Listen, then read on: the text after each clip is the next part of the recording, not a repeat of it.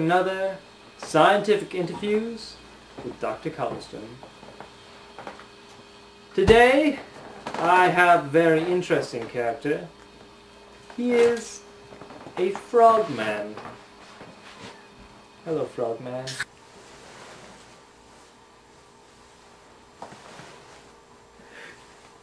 Well, welcome. Let's get right to the question, shall we? My first question for you: how did you become what you are? Clearly, you're different from a day-to-day man or woman. People might wonder just how this became. Where I was for school, I was trained up for medicine testing with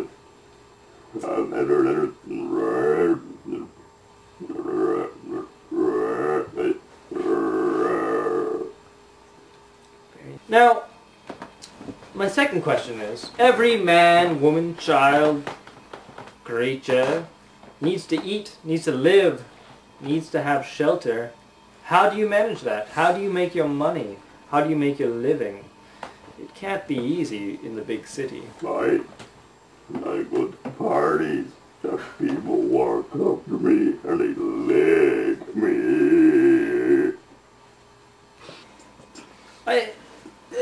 This pertains to my last question.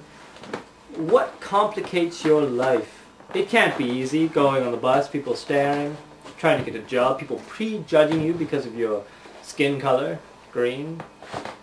It can't be. So please tell me, how does life make things hard for you?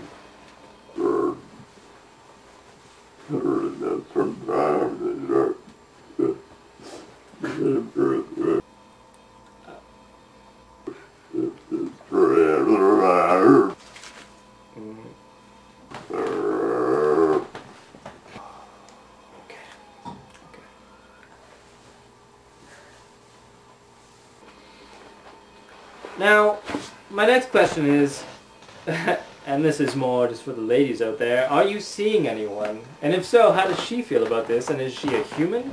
Maybe it's a man. I'm not even sure which sex you are, which is very exciting for me.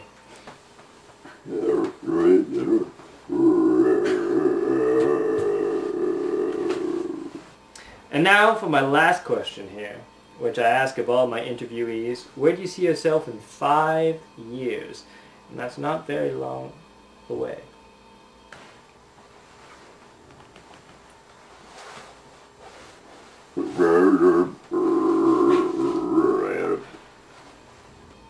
Well, Frogman, or woman, it's been a pleasure. I'm happy to have had you on my show, and you're welcome back anytime. You're a scientific anomaly, and yes, I'm very happy to have you on.